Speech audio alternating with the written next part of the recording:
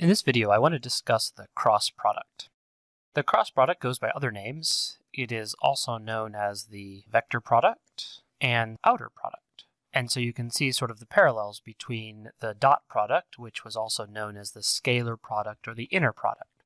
If we have two vectors, A, and so let's say a vector B, we want to compute, which is the cross product, which we would write as A, then a large times sign across B. We can solve that a couple ways. The first way that we'll look at the solution, it is equal to a vector. The magnitude of that vector is the magnitude of A times the magnitude of B times the sine of an angle, which I'll describe in a minute.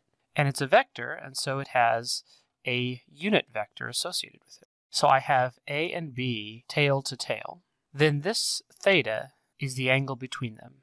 So the theta and the sine theta is the angle between A and B once you've put them tail to tail. And that, of course, important because you never know exactly what angle you're given to when given a problem. This n hat is a unit vector, which means it has magnitude 1 and a direction. The direction is defined to be perpendicular to A and B in the direction given by the right-hand rule. If the unit vector is perpendicular to A and B, that means it is perpendicular to the plane containing A and B. Here is A and B is in this plane, which means that the unit vector is going to either point out of the screen or into the screen. And that's given by the right-hand rule. In this example, A is the pink pencil and the vector B is the blue pencil. If I want A cross B, then I point my fingers in the direction of A and flip them in the direction of B. A cross B. Then my thumb points in the direction of the resulting vector perpendicular to those two vectors, which in this case is out of the screen or out of the surface. If I want B cross A, then I would point my fingers in the direction of B, but my fingers don't flip backwards. So I have to have my fingers this way in the direction of B, so they flip in the direction of A. B cross A. And in this case, my thumb points in the direction of the resulting vector that is going to be into the screen or into the surface. And if we do that, we find n hat is into the screen, or this will say into the page, sort of historically think about reading a book. If we have a right-handed coordinate system, say plus x plus y plus z, that would mean n hat in this example would be in the negative k-axis. And then the magnitude is the magnitude of A times B times sine of the angle between them. There's another way to calculate this, and that's calculating in component form. Just like we had a geometric and a component form to calculate dot products, there's a component form to go along with a geometric form to calculate cross products.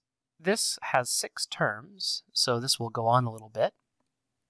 But A cross B is equal to the y component of A times the z component of B minus the z component of A times the y component of B, and that is all the x component of the cross product. This whole thing is the x component. So the y component then is the z component of A times the x component of B minus the x component of A times the z component of B, and that's all the y component of the cross product. And so then the z component of the cross product then is the x component of A times the y component of B minus the y component of A times the x component of B. Okay, and this is now the z component of the cross product. That's maybe something you write down and be able to reference when you want to do a cross product. It may seem complicated, but certainly if you have the components, this is going to be faster than trying to create the vectors and solve for the geometric form. There is a very nice shorthand way to write this if you're familiar with matrices and determinants. The cross product is equal to the determinant of a 3 by 3 matrix, where the first row are the Cartesian unit vectors, the second row are the components of A, And the third row is the components of B. If you haven't seen that before, all this is a compact way of writing what I've written right above. One of the most important features that distinguishes it from the scalar product is it's not commutative, which means A cross B is not equal to B cross A. In fact, if you were to calculate it, A cross B is equal to negative B cross A.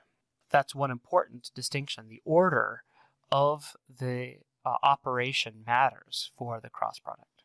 Qualitatively, what the cross product is telling you is the sizes of the vectors and the degree to which they are perpendicular. A cross B is equal to 0 if A and B are parallel or anti-parallel. If they're pointing along the same line, then the theta between them, tail to tail, is 0 or 180 degrees, and sine of 0 and 180 is 0, so the cross product is 0. And if they're perpendicular, then the magnitude of the cross product is simply the product of the magnitudes themselves, because that implies theta is 90 degrees and sine theta is 1. The magnitude is maximized when A and B are perpendicular to each other. Another way to think about that, what I want to do is find the component of A that is perpendicular to B. If I draw axes that are parallel and perpendicular to B, and I find the component of A that's perpendicular to B, that's the length of this yellow line. Well, what is that length? Well, it's the magnitude A times sine theta, where theta is the angle between A and B. And so if I look at my cross product, A cross B is equal to A sine theta times B, and then the unit vector. So the magnitude of the cross product is the magnitude of B times the magnitude of A perpendicular to B. So it goes the other way. We'll draw an extension of a line parallel to A, and then a line perpendicular to A. I can look for the component of B perpendicular to A, and so the length of that red line is B sine theta. And so again, if A cross B can be written as B sine theta times A times the unit vector. And so A cross B can be considered the magnitude of A times the component of B perpendicular to A, then times the unit vector determined by the right-hand rule.